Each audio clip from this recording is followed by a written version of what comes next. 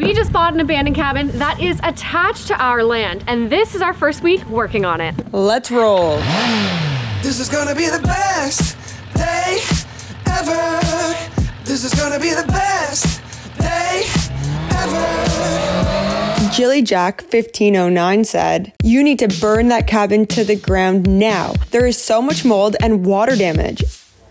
Wow, look at the sun on the lake. We made it, girls. Wait, where's your mom? Jazzy! Stuck. Four-wheel drive. What? You guys are so happy.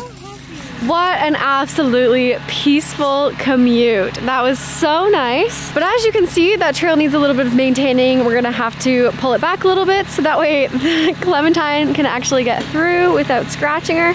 And then, of course, take care of that fallen tree and the divot that the tractor actually got stuck in. One of the very first things we showed you at the abandoned cabin was Dave's room. Dave's still not a good look, so we're gonna take care of it and squash her.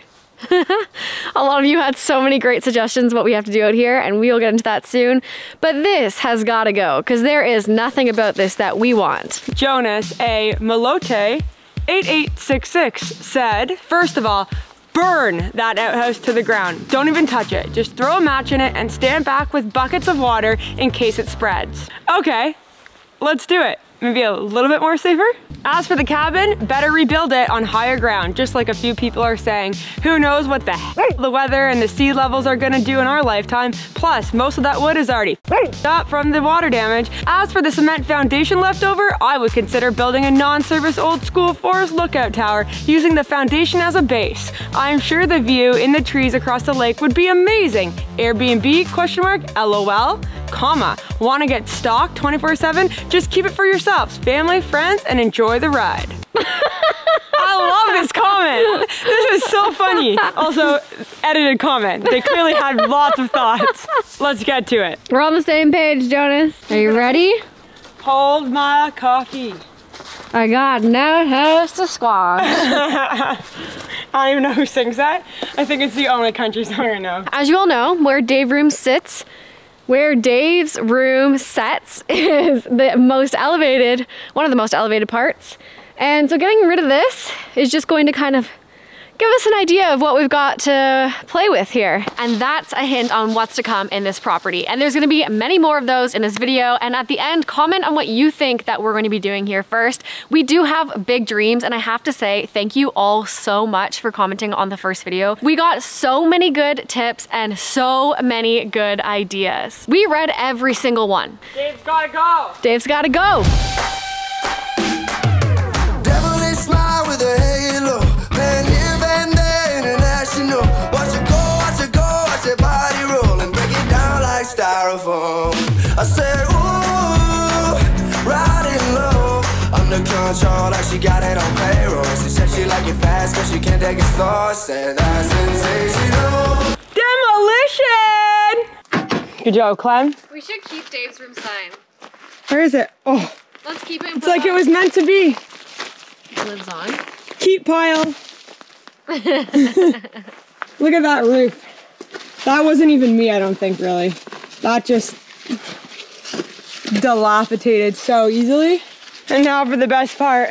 We are so excited. It's finally here! The moment you've all been waiting for, the pack merch is now live. You can have it starting today, December 3rd, until December 16th. 10 working days, it is a drop, and after that, it is no longer available. So get your hands on it, or your paws. We haven't been able to take these off. These are the most comfortable, cozy, high quality hoodies, t-shirts, and caps.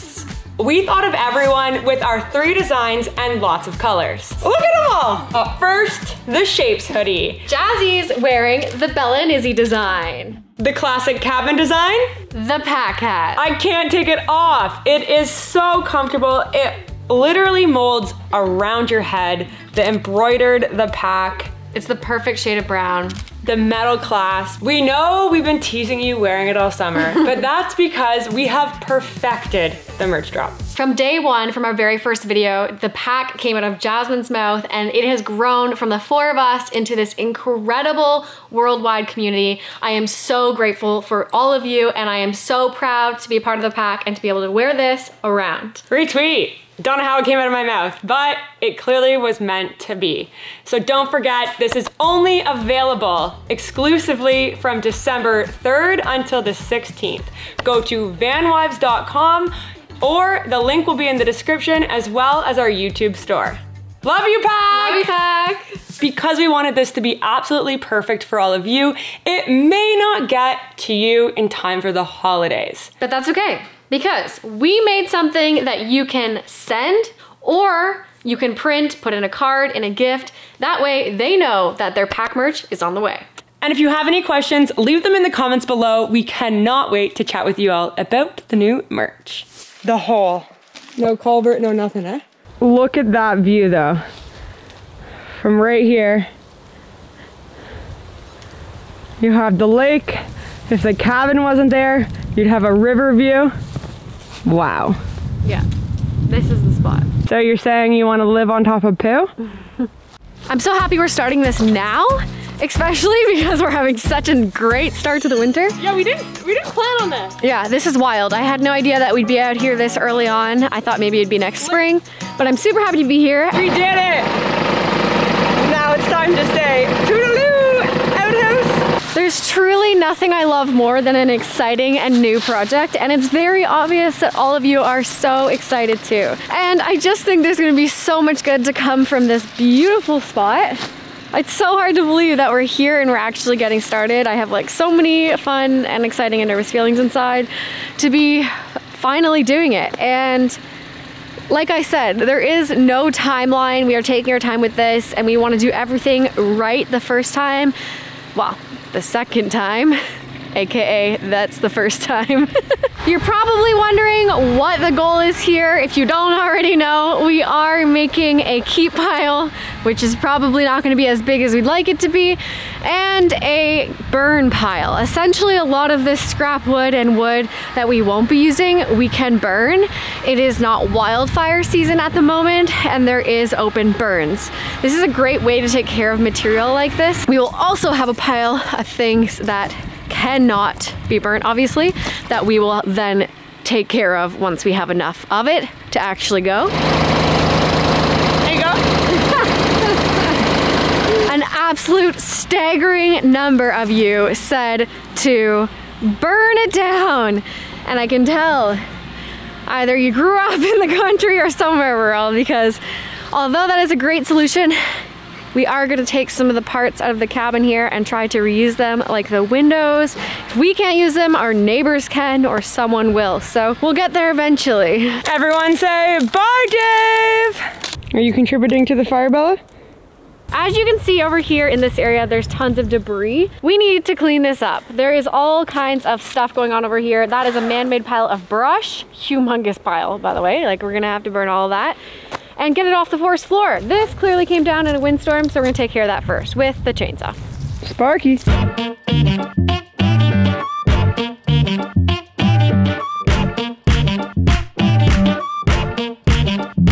get enough. Woo. Move on up. That is such a nice sound. I think this tree is dead, but can you all confirm, please? Sounds hollow. Get on to it. Wow. Can't get enough. One step at a time. That didn't take long at all. It's all clear, eh? I love it. And look, we get to keep that Yeah, we found a stump in all of it. to make kindling. Love it. The outhouse is getting its own blackwood siding. Check it out. You see it?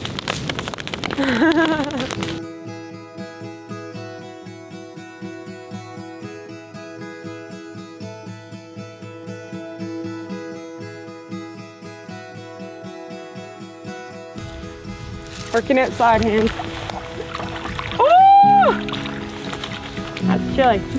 Like polar plunge worthy? Yeah.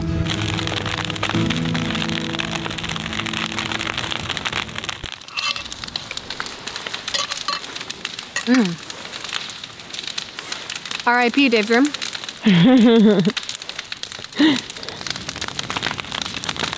Good night, Clementine. Her first ever sleepover. I'll miss you.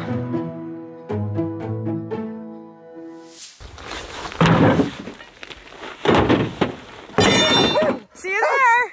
This is my favorite trail. It is so silent on these boards. Taking them for a little burn. That way, we can get to work and our supervisors can be super happy. Taking a moment to stop, stare, and listen to the river. Wow. Hi, Clementine. How was your sleepover? Hi, wife. Bella! Happy girl.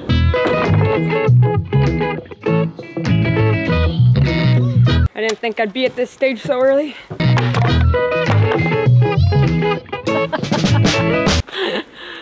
Give a wah. Give a wah. Give a wah. Definitely below the frost line. We have our 3 piles. As you all know, so much of this cabin is not salvageable. This is fairly obvious. Friends, family, neighbors, I know you're all pretty handy. Might have a thing or two here for ya. We're salvaging what we can here for the rebuild, but this is also a treasure pile. Can my stick go in the keep pile, Mom? Of course, Bella. You didn't think we'd burn the whole outhouse, did ya? Keep! Okay, let's address this. Chris Balker 2255, your thoughts on moving the cabin is spot on. There is too much moisture and you will always be battling that if the cabin stays there. With that in mind, building a new cabin on higher elevation and possibly on a platform, trying to use some of the old cabin to rebuild would make a great project. Can't wait to see what you do. Thanks, Chris. These are some beautiful 2x6 pressure treated lumber. Can I hear a keep? Keep! Cleaning up this land and making these piles is super important, especially before winter, because you just don't want anything to rot anymore. So by making these piles, we'll know what we need to cover, what we don't need, and beautiful 2x6 lumber won't just be sitting under a deck in a moist environment and rotting away. I see barbecues in our future. I'm super glad we're doing all of this organizing and putting everything in piles, because when we do get to taking care of the cabin, all of these things will be out of the way and we'll already know what needs to go and what we're gonna keep. And the rest will just be, who knows, maybe a teardown. Keep! I'm just standing here observing the scenery. These trees right here are so stunning. I love this property. The lake, I'm just looking at it. I know we're taking this in together. It's just like every time I come down here, I'm like, wow, it's just so special. There's a reason we brought Clementine down here. So let's put her to work. We are making big moves. Keep! Keep! Straight up trash. This beautiful clock came with our abandoned cabin. And I said I was going to give it to one of you. And turns out a lot of you want this clock. So we're gonna play a little game here. All clock comments, everyone. Oh, this person wants the clock and the lamp. Okay, here is the winner. Deb9008 said, save the stove, stovepipes, and the lamp maybe. The windows, sink, the cubicle items, and lumber. Torch the rest. That sounds fun. You do not want to put money into a place that floods. You're pretty smart. Plus, the place does not have good bones. Good luck, girls. P.S. I like the lamp and the clock, LOL. Stay safe and healthy from Deb in South Dakota. Deb, please email us at hello@vanwives.com and we will get you the lamp and the clock. I'm risking my life for you, Deb. Nice. Is this the lamp you want? She's a beauty. I'm gonna need tools for that one. Can I just give you the clock, Deb? Like, it's okay. New pile in the truck. I don't know if any of you have been on eBay, but if you type that clock in on eBay, you can get yourself one. Not for free though. Snowdrop 489. Congratulations, this is so exciting. Maybe you guys could salvage the doors, windows, and some of the things that are not so moldy. Tear down the cabin, but leave the foundation as a sort of deck, tanning, barbecue, chill area. Then build a tiny home or a cabin or a treehouse a bit further inland so it is not on the water or near the water when there is flooding. Whatever you two decide, it will be amazing. Sending love from South Africa. Well, Snowdrop 489, thank you so much, because just like you, so many other of our pack have said that this foundation is good. So we shall keep it. Thank you. Thank you. We don't know. We've never worked with cement. Okay, should we get in there? Yeah, there's lots of goodies in there. We already know this doesn't work, right? No, I haven't tried. Put it in the tribe pile. Or like, we don't really need one, so we can give it to the neighbors. Oh yeah, give away. I mean, it would be a nice toy for Bella.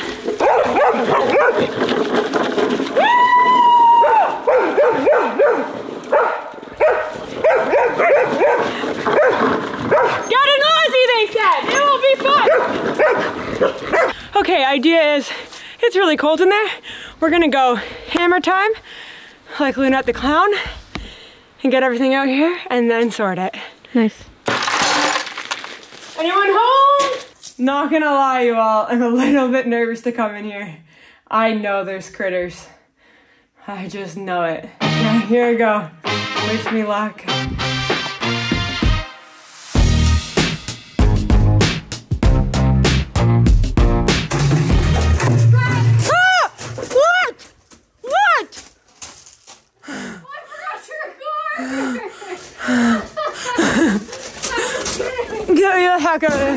A lot of you, I am absolutely shocked right now, knew about this. Todd Mills 801 says HMCS Chignetico, not sure if I'm saying it right, was a minesweeper. She was built in 1958 and decommissioned in 98, I think. That cabin is a beautiful spot. A lot of you, like, I'm shocked. I searched the comments. There are tons of comments about this life ring. Very cool. Where are you going with that? We've got the perfect structure that needs this. To put this on? No, it needs this. Okay, cool, good. Let's go. What's so cool about having an abandoned cabin on YouTube is that it's not just the people who bought it brains thinking about everything, but it's everyone's brain. All 400,000 people that have seen this video right now commenting what they think about everything. Can this come back to the cabin? I love that. This is so neat. They were just saying the rescue ring from 1953 to 1998 during the Cold War for the Royal Canadian Navy. Like, what a find to find in the bottom of the cabin. So see, cool. And we would have never known that without all of you. So I just think it's so cool. So thanks, y'all. Majority of all of you said to burn this cabin down to the ground. But a lot of you also said that we should keep this cabin, but put it on piers like they do in the Florida Keys and other various places around the world. Marilyn Cook 658 said, if I owned that property, I would keep the location of the cabin because of the view, the big trees, and the merging river. Dr. Bill Abel said, from an old-time homesteader, if the bones of the cabin are still good, you might consider jacking up the house 4 feet to ensure you are above high water using concrete blocks to bring the foundation level up. Thank you, Marilyn. And Dr. Bill Abel. So, we're gonna try to get to the bones. And while I do agree the view and the trees and the merging river are great, going back when they built this cabin, this was a safe place to put it. However, however many years later, it is no longer a good place. So what I've learned is that you need to account for years to come, 10 to 20 years. What is it going to look like? I think I already know what the bones are gonna look like based on the subfloor, the roof, the puddle of water right beside me, but this is just to make you all happy. And me a little, I think. I'm quite enjoy this stuff. Wow, easy. There's gonna be a lot of salvageable wood, I think. That's behind the wall. Look how wet it is, eh? That's wet. That's why you're gonna have a keep pile and a trash pile. And actually, for the first time ever, I kind of want to keep that wood. All that wood is beautiful and it's real wood, and I don't think it's like really not, you know, maybe some of it's going, but not all of it. This is so pretty. It ain't so pretty behind it though, Crystal. Some of it. Those are good. Those are bad. All right, girl, get a hammer, get a tripod. Let's get going.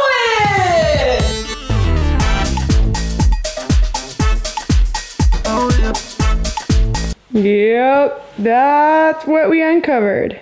It's very wet. Yeah, all of these pieces from this wall, moldy.